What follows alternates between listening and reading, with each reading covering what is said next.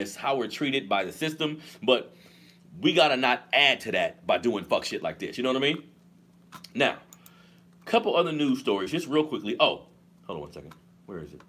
Okay, so something else that hurt my heart, man. So in Chicago, a 7-year-old girl was killed in a shooting outside of a McDonald's, right? So a 7-year-old girl was killed Sunday during a shooting outside a McDonald's restaurant in Chicago, police said. The girl, Jaslyn Adams, rest in peace to that young sister.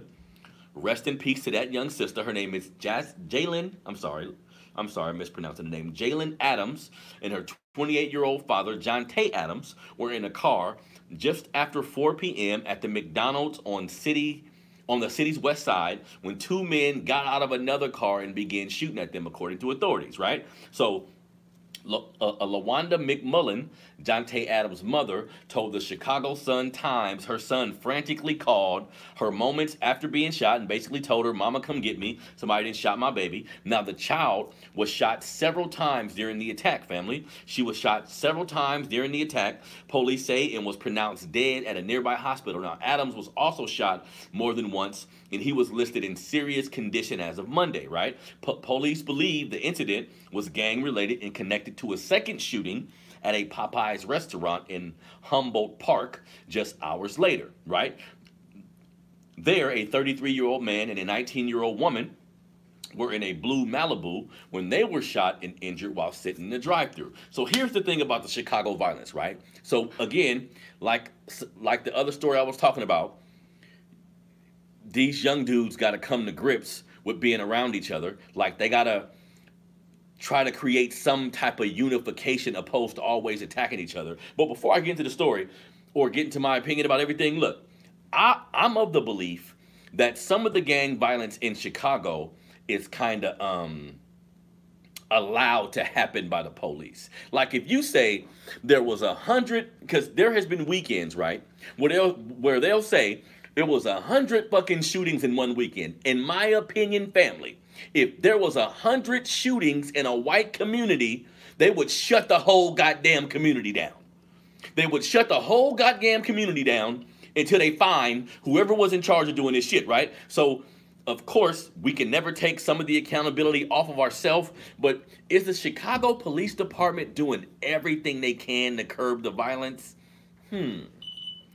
I can't be sure that's actually happening, family, especially keeping in mind that Chicago is one of the most segregated cities in the country, if not the most segregated city in the country, right? So these communities, like the west side of Chicago, is like all black. All black, all black, all black, all black. Little sprinkles of other shit, but primarily all black, right? So sometimes, in my opinion, I'm like, they feeling, you know what I mean? Let these niggas kill each other. You know what I mean? That's not to excuse our actions, but I don't know if Chicago PD is doing everything they can to actually curb some of this violence. And regardless, and how this actually works out, right? If this father was an innocent bystander, because they said they got out of the car to get him and shot the car up a whole bunch of times. To me, that looks like some shit he was involved in and they just came to get him, right? But let's just say, if the father was an innocent bystander, then by all accounts, this was completely wrong of him to get attacked like this, especially with his baby in the car, right? However, if the father was on some street shit himself, then shame on him. If the father was in the street himself, if he's a street dude and he was in the street himself, then shame on him. This is partially his fault too. If he is street dude, he got to assume some shit like this may happen, because the way they came to the car, they shot the car up like a motherfucker, right? So in my opinion, that's vengeance. Like, they was coming for the right person. I'm thinking this wasn't no mistaken identity type shit. But in all accounts, the 7-year-old baby is gone by the hands of somebody black. Like, I say all that to say, even though we have problems with this system, even though we have different elements that, like, again, speaking about Chicago's, to me, their gang violence and everything they go through was put in motion. You know what I mean? I think that was put in motion by the racism. Like, most of the things that we go through, family, I'm always gonna say that as black folks, as melanated folks, we should be accountable for shit. But a lot of times, this system has put things in play, and now we're just on autopilot. You know what I mean?